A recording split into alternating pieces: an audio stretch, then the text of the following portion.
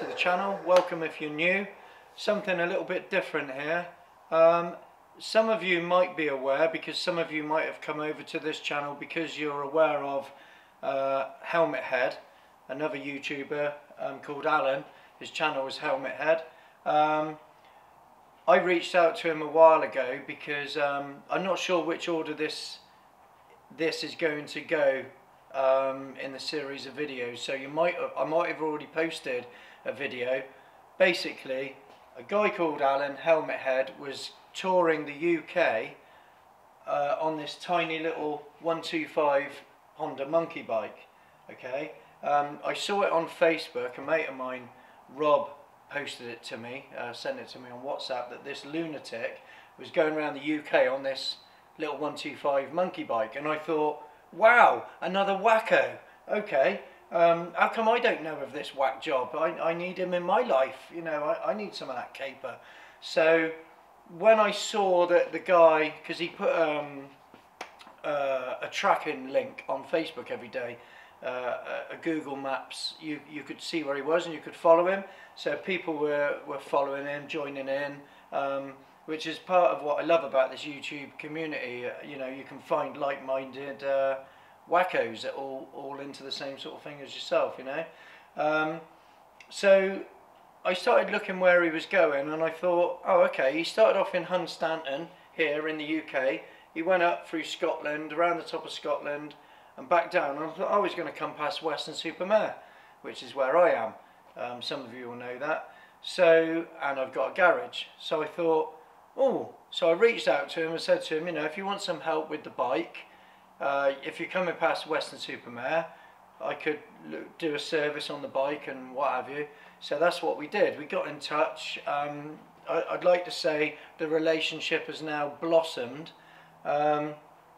So basically what happened was, there is videos on Helmet Head's channel of him doing the ride around the UK on this bike, and there's also a video on his channel of when he comes here.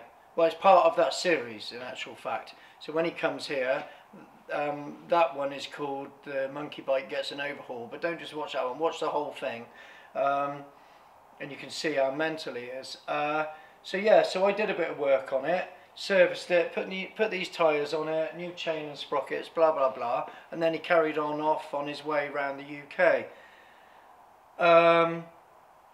We got to know each other a little bit, bouncing messages backwards and forwards, one thing and another, and I went out for him. Me and Wookie went out with him on the Sunday, the day after I did the work on the bike, and we went for a ride with him, with some other guys that are subscribers of his, other fans of his, and had a right laugh.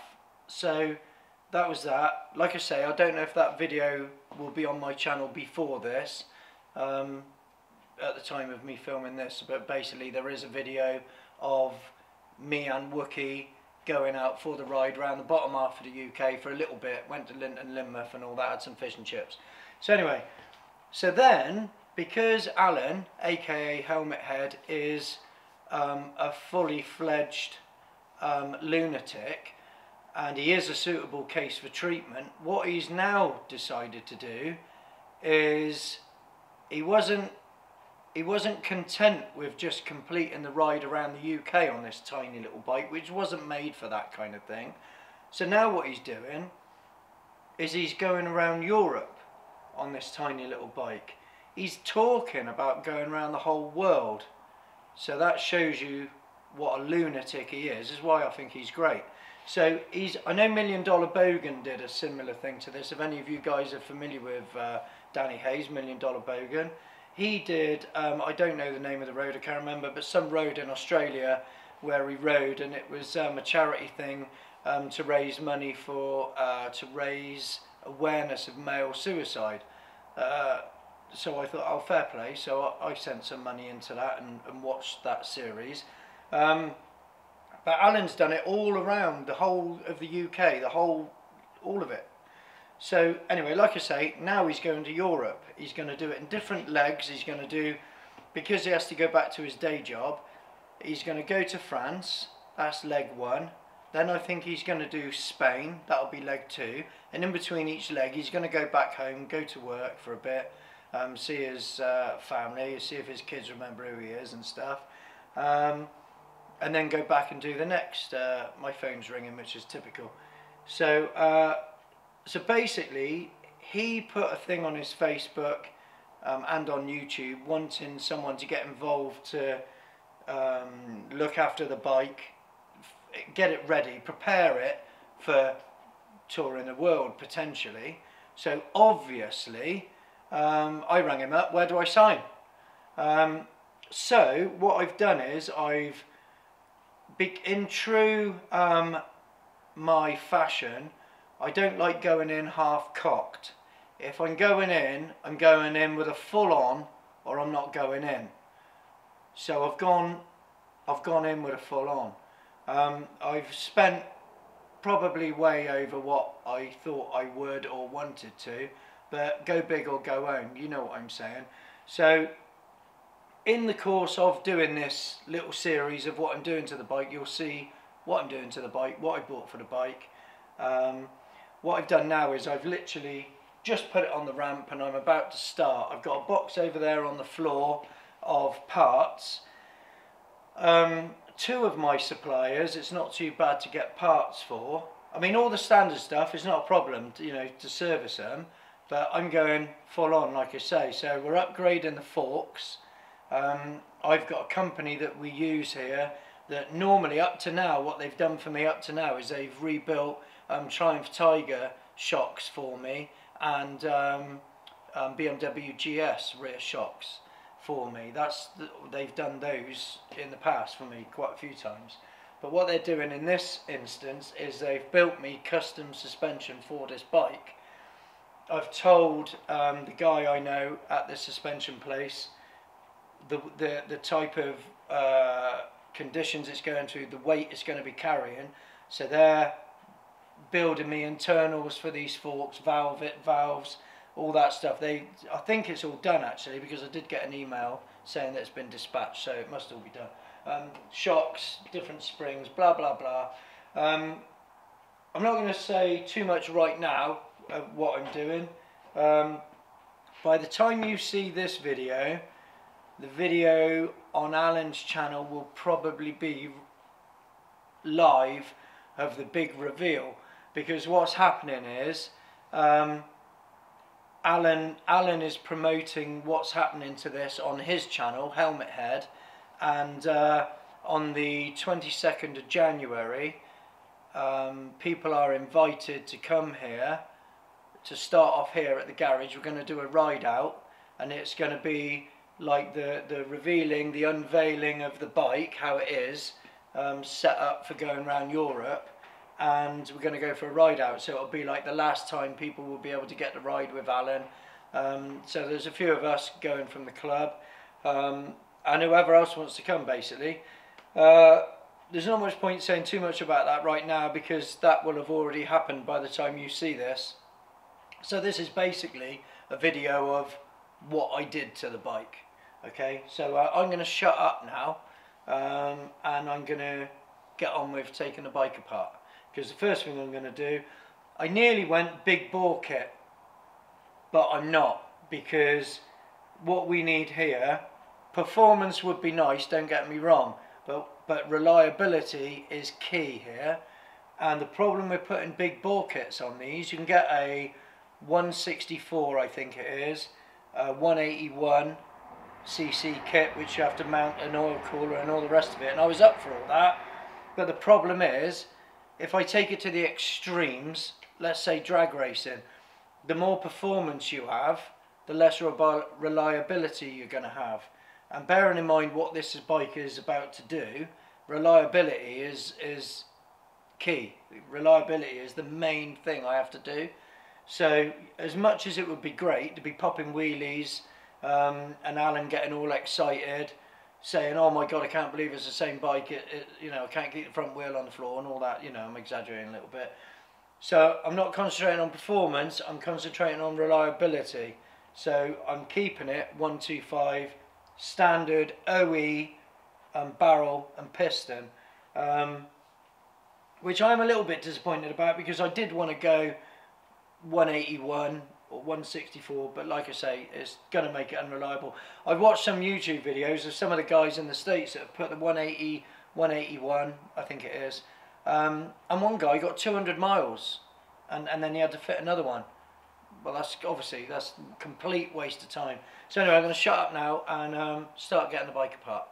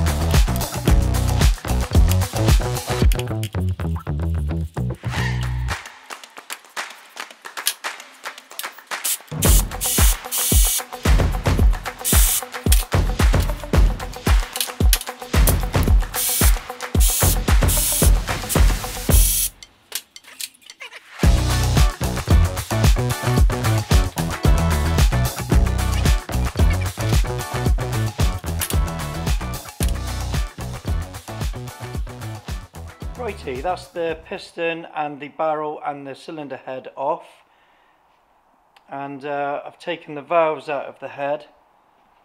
You can see that's a bit of a sorry state there. Don't know if that's picking that up actually. One moment, caller.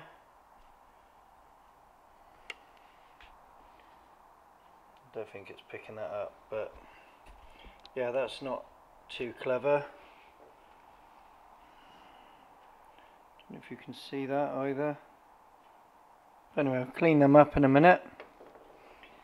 I sent Alan a, well, some of you guys might have seen on the Facebook, I said I'm on a weight saving mission. I don't know what this is, I said, but I'm pretty confident we don't need it, so that's going in the bin. Obviously that's the camshaft, it's just me being a tool. So yeah, I'm going to clean that head up now and those valves, reseat those valves in, put them back together. Got the new piston here, there's the old piston. Got the new one there, look how cute this is. Oh, got to put the rings on it. I thought it would come with the rings on, but hey ho. So right, I'm going to put the rings on, put all that together now. Do you know one thing that does frustrate me with YouTube? That you can't have any music on other than what, I mean, I pay, I think it's $300 a year for a license to have music from this company. But I'd rather pay, I don't know, a substantial amount of money just so I could put whatever music. I mean, does it really matter? Copyright, I mean, if you can listen to the music on a device or a radio or whatever it is, what difference does it make if you're playing it on a video that you've created on YouTube? Can't they work out some kind of system so that each person who owns that music, you pay, I don't know, a little bit of money to? I don't know, £1 or something. £1 a track. That would be alright. I don't know, maybe I'm talking nonsense. But there I was, quite happy, getting my funk right on. But because I just want to get a bit of footage, I've got to turn all my music off. Anyway, I'm just here rubbing one off for a while, seating these valves in. You've got the idea. Right, that's the cylinder head all cleaned up, the valves decoked, cleaned up, the valves reseated back into the head. All I've got to do now is put that back together, put the valves back in, put the rockers back in and the cam. I nearly said cams, but yeah, put the cam in. Smallest camshaft in the world. Well, it probably isn't, but you know what I mean. Put that back together. I've got to put the piston on and put the barrel on. I'm going to do that in a second. I'm just having a coffee. Oh, and incidentally, thank you very much for the people that are buying me coffees. Thank you. Right. That's the cylinder head all back together. Valves back in. That's that. I made a bit of a mistake and thought I'd change the base gasket. Took me about 2 hours to get the gasket off. I should have just left the old one on, but I thought as I bought new gaskets, I want to fit one. But yeah, that bit me in the rear a little bit. But anyway, I'm going to put the piston rings on last night. So now I'm going to, pistons all ready to go. Right, pistons now on, installed. Insert your word here. I'm now going to put the base gasket on and then put the new barrel on. Stop swearing, I'm filming! Oh. Potty mouths everywhere here. Potty mouths! Right, razor blade. Oh really? Doing a piece of camera here? Ah oui, bonjour moi chérie, bonjour. Love you, Craig. Love you too, mate. Love you. Say hi, YouTube. You're coming to pay me some money, yeah? What? You're coming to pay me some money? Well, how much money do you want? All of it. All of it? Do I owe you some money? Oh, for the welding torch. Come on, then. How much was it? Say hi, YouTube. Oh, this is bigger than I imagined. Look at that. 3 litre, you don't look very impressed, Kev. It's a 3 litre fuel can. That is almost certainly what we call a 316 grade stainless. I was just going to say, I think you'll find that's 316 grade stainless. I would have agreed. What do you reckon, Dan? I was with you all the way. Yeah. Generally find with tubular stainless, the two common types, 304 and 316. That's, Yeah. 316 Yeah. is used in quite often in dairy applications or. I was just going to say, isn't that what's used in dairy applications? So it's classified as a seamless tube. Right, I thought, yeah. That makes sense. We were just remarking on that this morning, weren't we, Dan? Yeah, that's it. 304. We weren't far off then, mate. Yeah. If you look inside it, 304 would generally have a ridge where it was welded when it was manufactured on the inside. Right. Whereas 316 it won't. Yeah, that's what we were saying. Well, yeah, you knew that, didn't you? You was telling me this morning. Yeah, that's Yeah, it. yeah. It's that ridge, yeah. Yeah. Well, there you go. Yeah, well done, Cleared it Kev. up now. So that's probably Top 316. man, Kev. There you go. This is all why we love you so much, You Kev. learn something new every day. He is the man.